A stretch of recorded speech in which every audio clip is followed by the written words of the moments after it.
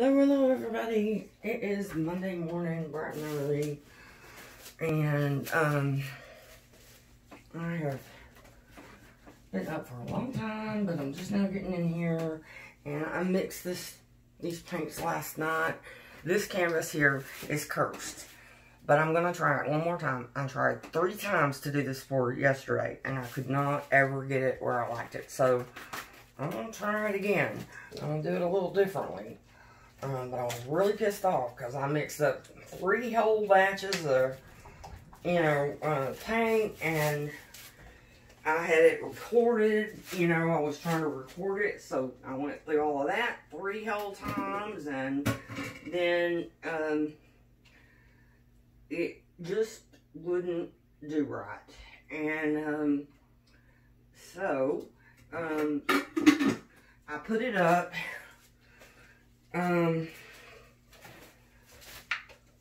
put it in no man's land underneath my table, which is where I put cursed canvases that just don't seem to want to cooperate with me until I decide to go back and work on them again later. And so I put it down there overnight. I decided I did some other pours, but I didn't try to redo this peacock pour. I just left it alone. And so today, I'm feeling like I can tackle it, so we will see. And this time I'm gonna use a different technique with it. Everybody knows that these balloon pours are harder on a big canvas, no matter what technique you do. But yesterday I had tried doing what I call the multi-balloons, where you put several little balloons on one canvas.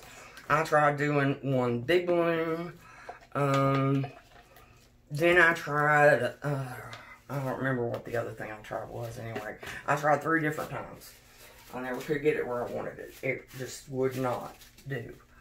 I never have had that happen to that extent before, ever. So, and it's aggravating because that's expensive. I wasted a whole bunch of paint. And it just makes me want to do it even more. It pisses me off so bad that it makes me just committed to, come hell or high water, we're going to get this done. So anyway, it is the peacock pour. Cat, get out of here. Oh, God, these animals. We have 6 cats in this house.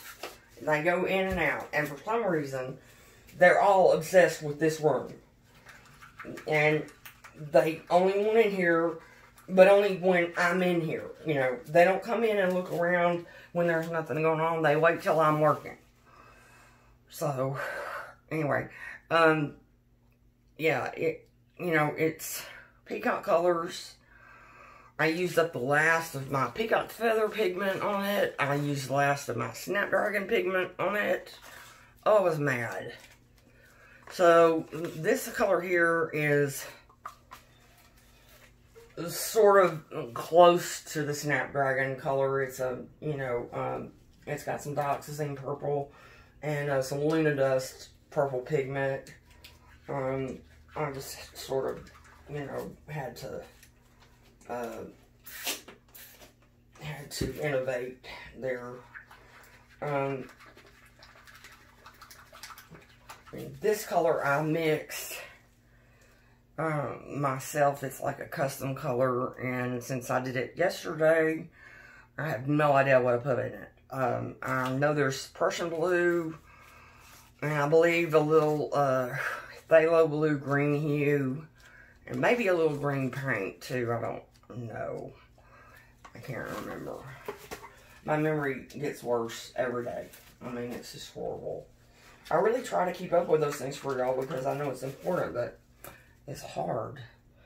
That is PEACOCK Emerald Green, because I no longer have any peacock feather, which is what I really had wanted to use on it, but it is how it is. And I'm so aggravated That's why I decided to do this morning. I was hoping it made me feel better. That woman that ran over me the other day and totaled my car, and they're giving us all kinds of problems, the insurance company. And I was on the phone with them, and that didn't go well, and so I was like irritated.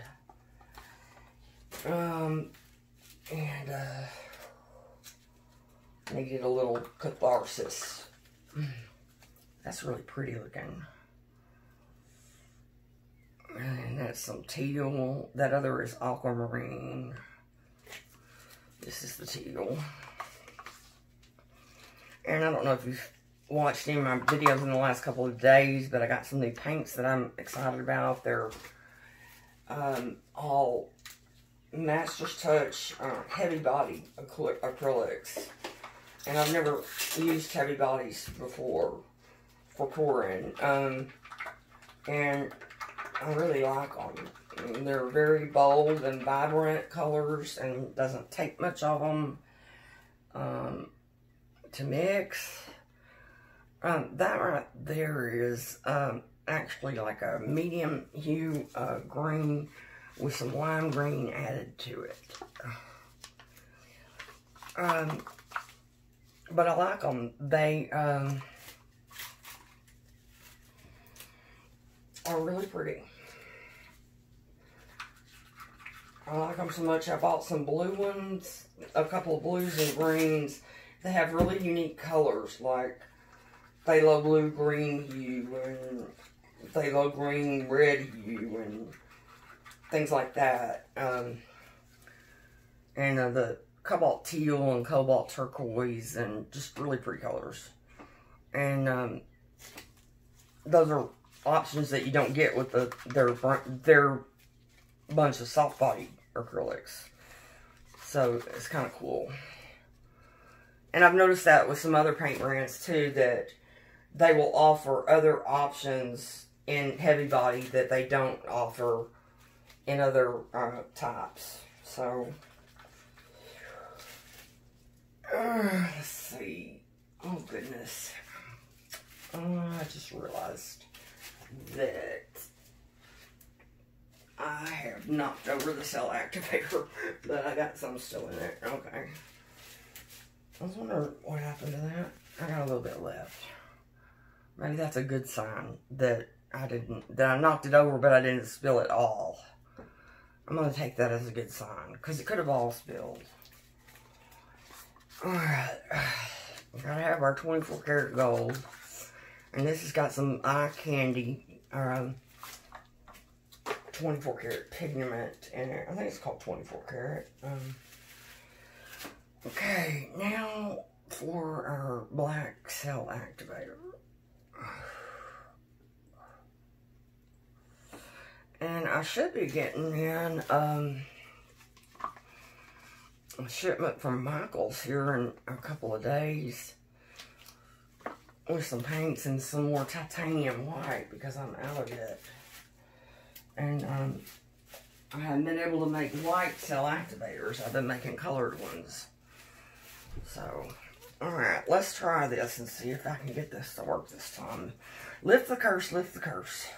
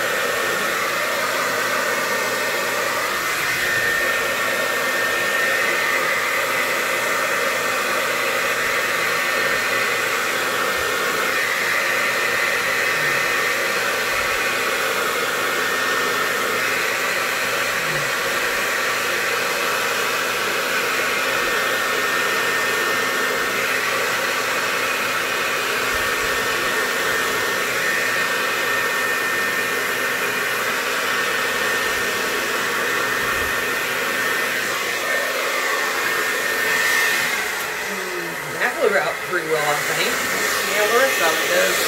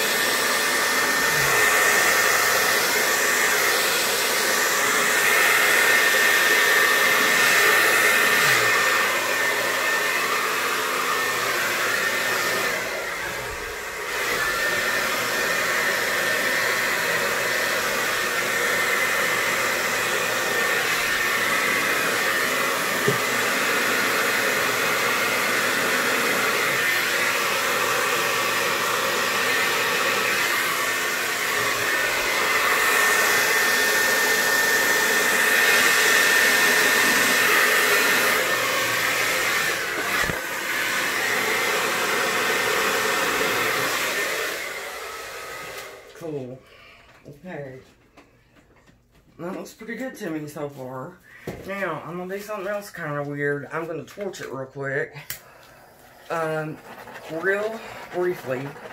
Simply because somebody at the paint store mixed up my base tint. They must have tilted it. I mean, shaken it. Because there have been tiny little air bubbles, and they start popping as I work on it. And if I torch them now, then you see all these little pinpricks. They'll make these little pinpricks. There's not as many now because it's just dissipating somewhat on its own. But in case this ever happens to you, I didn't know what to do about it at first, and so I didn't do anything about it. And what was happening was, when I was finishing tilting, I would notice these little pinpricks, little white holes everywhere, open to the white pillow paint. And I couldn't figure out what was going on. And then I realized, you know, that when I opened that can, it was real frothy. And so I think somebody shook it up. But anyway, the answer to the problem, see this over here, see them where they popped? The answer to it, I think, is to torch it real quick before you tilt it, and then when you're tilting it, like, they'll pop and they make these little holes that are present right now, but when you tilt it, it will blend them away somewhat, mostly. Yesterday I worked with that theory, and it seems like it's the best thing to do, because I don't know what else to do. Somebody suggested, you know, poke them with a skewer. Well, that would be fine if you could see them, but you can't. You can see some of them, but a lot of them are underneath the surface, and they just look like tiny little, you know, bumps. And they're not, it's impossible, you know, to try to poke them with a skewer or anything like that. The only thing I know to do is heat. So that's why I did that. And I don't see any other untoward effects by using the heat on it. It doesn't seem to hurt anything. Now, I'm not just prattling on to be prattling on. I'm waiting on all of that to settle really good, because I want it all to have come back to its original place really good. I don't want any problems with the tilting part because of paint not wanting to move simultaneously. See, look at it going together. It's moving all together. That's what it's supposed to do. But if you don't wait on all of that paint to come back to the center after you blow, it will not move all together. And it will screw it up big time. And that may have been part of what I did wrong yesterday, because I was in a hurry all day long, and I think I might have, you know, I might have just gotten impatient with it. So I'm going to do it really slowly today. I'm going to come back to the center after I do each corner, because I don't want to have to do this again, but by God, I'm going to get this pour. It's going to happen. So let's just see. So far, so good. The paint is moving together. It's not sucking up over one, you know, overlapping over one area like can happen. Okay. And I'm going to try to keep as much paint on the canvas as I can until it's time to pour it off, until we're out of the woods, so to speak. We shall see. The colors are really beautiful this time. Prettier than it has been before. The funny thing about doing those pours was, you know, one time I did two blooms, two little puddles side by side. One time I did two of them diagonally. Another time I did like 4 or 5 little ones. And none of them worked out right. But the funny thing was that the worst one was the last one. And it's like, you know, after you've done it that many times, I thought I would improve some way. And it was going to, you know, at least start to look somewhat better. But it didn't. It just got worse. That last one, I didn't even hardly let the paint hit the canvas before I poured it off. And said, screw it. It's horrible. It's ugly. It was terrible. Alrighty. Now, so this one is already much prettier. Now we just need to kind of stretch it a little bit. And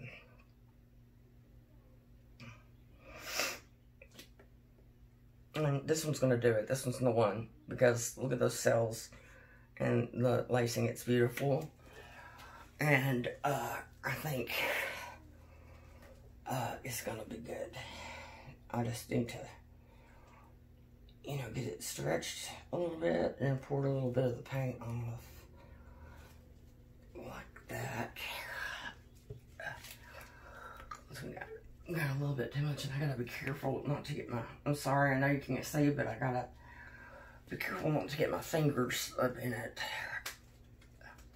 I kept doing that when I was working on it yesterday, and I get really pissed off because I think I had it just about where I wanted it, and then I'd look and there'd be a place where our finger had gotten too close and caused it to make these bad looking smears in it. That's beautiful, y'all. I love it. Oh yeah. Now that is what I was wanting. That is what I've been going for. I don't know whether leave that white in, or I may pour it off. I kind of like just the dark color, but I got a little white over there on that side. I don't know. I really kind of need to pour it off, but I think I will because I got too much paint on here. It's still like pouring. Okay. Good enough.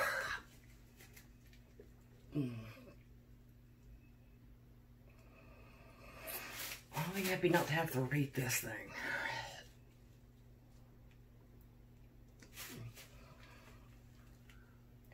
I don't think I've ever worked so hard for a pour. I don't think I've ever tried so hard and been so disappointed. It was just like bashing your head into the wall over and over and over again.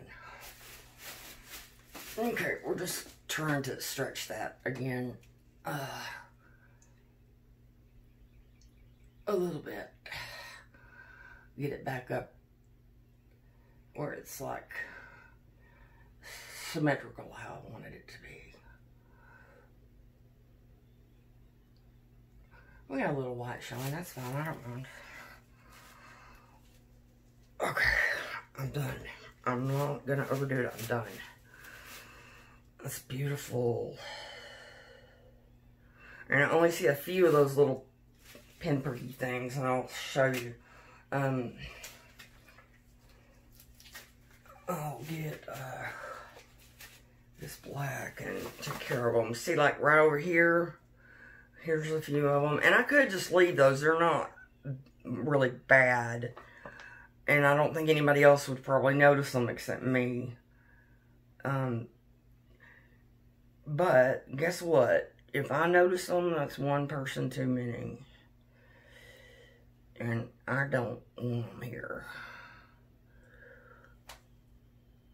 They're tiny, little bitty, you know, look like little grains of sand or something on there. I don't want them there, and I'm not going to have it. And they're a real pain to fix, too, because when you're dabbing this on there, if you push a little bit too hard, you go down into the white, and then you have another issue you have to fix.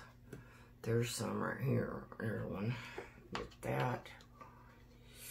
But yesterday they were so bad that, like, you couldn't even really hardly tell what color, you know, was originally present, because they, you know, there were so many of them that it just whited the colors out. It was really bad. Here's some over here I'm gonna get, and then that's good. I'm pretty happy. Okay. I got my corners looking good. You know. I'm gonna dab a little black on there to be sure. Cool. I'm happy. That's good. Wait just a minute. I'm almost happy. I'll see a couple more of them. Okay. Y'all probably think I'm crazy nitpicking over those little bitty holes. But if you don't do it as well as you can, why bother? You know? I mean, I don't half-ass. Alright, let's have a look.